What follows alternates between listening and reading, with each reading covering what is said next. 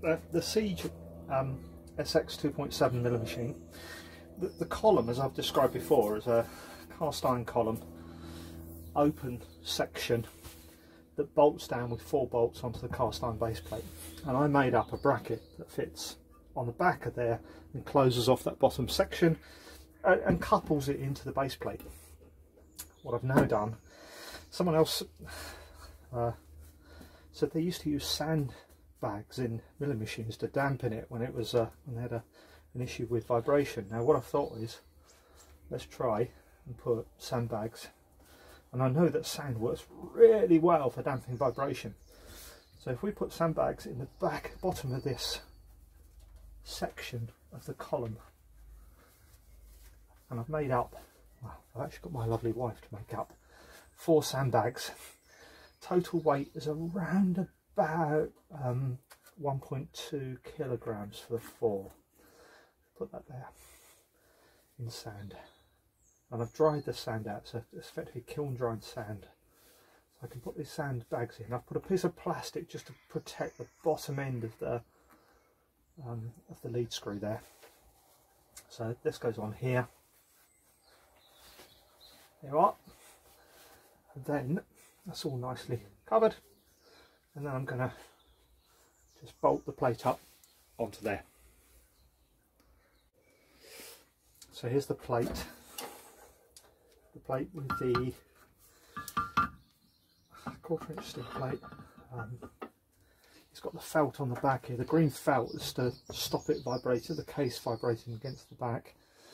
If I just put a couple of bolts in to just locate it, that'd be good. Let's just start those off, because that will just hold it in place whilst I get the other bolts in. One bolt goes in there. Yeah. Right, so they're in. Got 2 bolts in.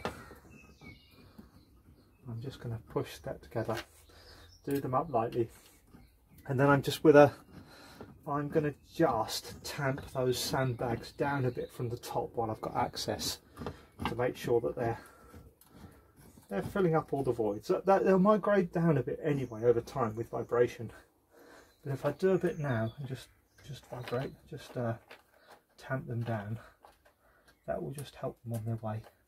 Actually, I'll just let that just loosen it off a bit, give it a little bit of movement.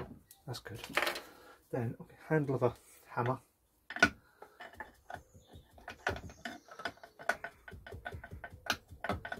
just tamping those down. As you remember, I put the plastic piece around the lead screw so that I don't get the bags, don't damage the bags and don't damage the lead screw over time. Now I'll put all of the bolts in. It's every other bolt on this. All of the bolts are now tightened up, and in the top you can see the piece of plastic tube that just protects the lead screw, and the sandbags tamped down, so they're all nicely in place.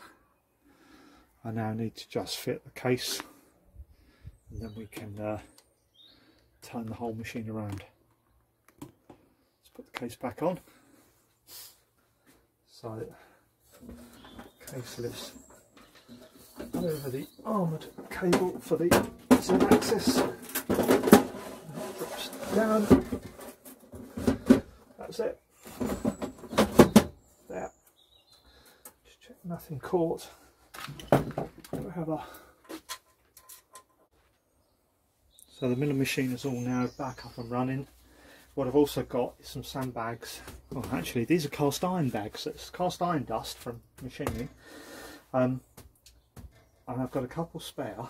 I didn't put in the back, but I'm going to use those for damping items that are on the table. So if I've got machining something that is a little bit difficult, it's vibrating a lot, I can add these either side of the vice, or actually directly on the part. So it is possible. It's not a good example, but I can actually add them to a part. I just damp it down with them, and I'll see how that goes. That's a fairly traditional technique in milling machine use, is to add sandbags as damping. So we'll see how they go. These cast iron ones are actually a bit heavier. They stay in place nicely. They're good for just general use around the workshop as well, because they hold things down really nicely. So we'll see how we go with them over time. Brilliant. Remember, subscribe below. So hit the subscribe button. Thumbs up to me as well. So give me a thumbs up and subscribe to my channel and watch more of what's going on. Thank you.